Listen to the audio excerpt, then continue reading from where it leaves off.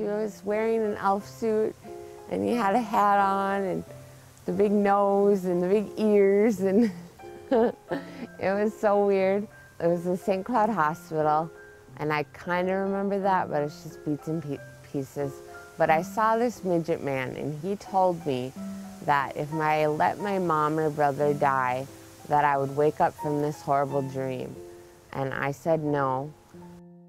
On September 23, 2007, 20-year-old dance instructor Stephanie Smith went over to her mother's house in Cold Spring, Minnesota for a home-cooked hamburger. Within 10 days, she was having severe seizures. Doctors induced a coma to save her life. She emerged 9 weeks later, paralyzed and brain damaged. And I hit people and I threw my stuff, and I was just not myself. And I guess that's why they put me in the locked ward. It was just crazy. When I got home, things around the house looked fake. The ground looked fake, the trees looked fake, the house looked small. Like, it was just so weird. I couldn't fathom what was going on. Stephanie had hemolytic uremic syndrome, a potentially life-threatening condition.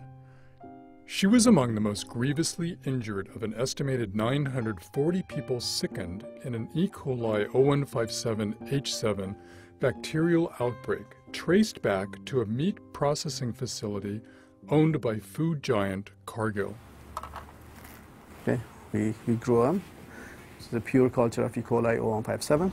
Mansoor Samadpur's IEH Laboratories is one of the largest testers of ground beef. Each one of these circles is a colony of E. coli 0157. There are millions of E. coli 0157 cells in each colony.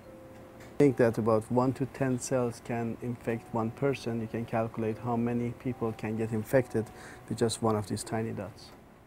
E. coli occurs naturally in the bovine digestive tract and is present in fecal matter. The problem occurs when the bacteria gets onto the cow's hides on the way from the feedlot to the slaughterhouse, or spills out from the cow's intestinal tract and gets onto the meat as it is cut from the carcass. The peril of E. coli infection emerged on the national scene 16 years ago, when 4 children died and hundreds were sickened in an outbreak traced back to the fast food chain Jack in the Box. The government identified E. coli 0157H7 as the bacteria responsible for the outbreak and said that infected meat can't be sold to the public. The USDA left specific safety protocols to the private sector. For example, it encourages, but does not require, testing for E. coli. Slaughterhouses do some testing and take other precautions like washing the cattle or carcasses, but these efforts vary greatly plant to plant. Even those companies with more rigorous programs concede they cannot catch all the contamination. As an added precaution, the USDA has urged grinders to test ingredients when they arrive from slaughterhouses, but few do, citing cost and concern from slaughterhouses about widespread recalls. Cases declined through the 90s, but in the past 3 years they have surged significantly. Over 8,000 people were sickened in 16 outbreaks. Bill Marler's law practice handles the vast majority of food poisoning cases in the United States and represents Stephanie Smith. In any foodborne illness outbreak, there's a chain of distribution. It's not unusual for us to focus on sort of the last best chance to have prevented it. If I had enough evidence, I'd sue the slaughter facility. The last best chance that we can figure out where we know it came from is Cargill. Cargill, a major food producer, which declined to be interviewed for this story, said it is committed to continuous improvement. The New York Times acquired this handwritten log of the ingredients that went into the hamburger patty that Stephanie ate. As is typical for the industry at large, Cargill ground scraps of beef, or trim, which are much cheaper than whole cuts, but particularly vulnerable to infection. Any one of these sources could have been responsible for the contamination that sickened Stephanie Smith. 38% of the hamburger was from Greater Omaha. one of the country's largest meatpacking plants. 37% was from Lone Star, a Texas slaughterhouse. 15% was from Uruguay, where meat is subjected to even less scrutiny than domestic supplies. 10% wasn't solid beef at all, but a meat derivative manufactured by Beef Products Incorporated. Cargill did not test the trim from these suppliers as it arrived at the Butler facility, but some companies, like Costco, believe testing incoming trim is essential. Costco owns a very large meat plant in Tracy, California, where we do nothing but grind meat.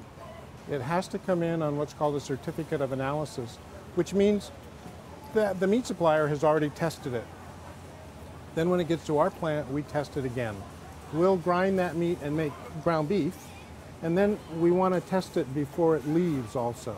If it doesn't pass, we don't ship it. But even Costco's system, which all experts say is above and beyond the industry norm, has a vulnerability.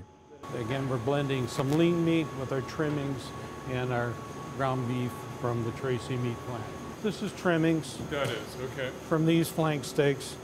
And again, then we're blending these two items to make that fresh ground beef that you saw on the retail counter today. Despite rigorous testing at the Tracy meat facility, the trim that is blended with their ground beef comes from steaks that are not tested for pathogens by Costco. This is a process common in the grocery industry that potentially introduces contaminants after testing is completed. On June 30th, Costco recalled ground beef that had been mixed using trim from potentially contaminated steaks from the J.B. Swift Corporation. No illnesses have been linked to Costco meat, and while Costco is taking steps to rectify the problem, the recall highlights just how vulnerable the supply is to disease-causing microorganisms. I don't want anybody to think that this is, at least from my opinion, the absolute 100% best. I don't believe in that.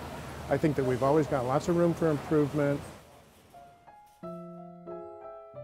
The origin of the outbreak that sickened Stephanie Smith, as well as most outbreaks, remains a mystery. But these cases highlight the ground beef industry's lack of transparency and the consequences of the federal government's willingness to defer control of safety protocols to the private sector.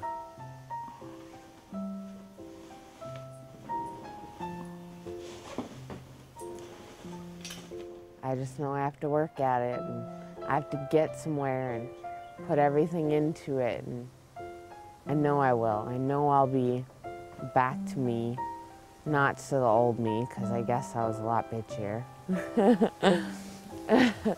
But I know I will walk in. I know I will dance. I won't be walking with a walker, I will be dancing. Cargill is paying for her therapy in advance of any legal claims, but her doctors believe that she will most likely spend the rest of her life in a wheelchair. I honest to God believe that they should be in jail. So I hate them. I don't know how they can sleep at night.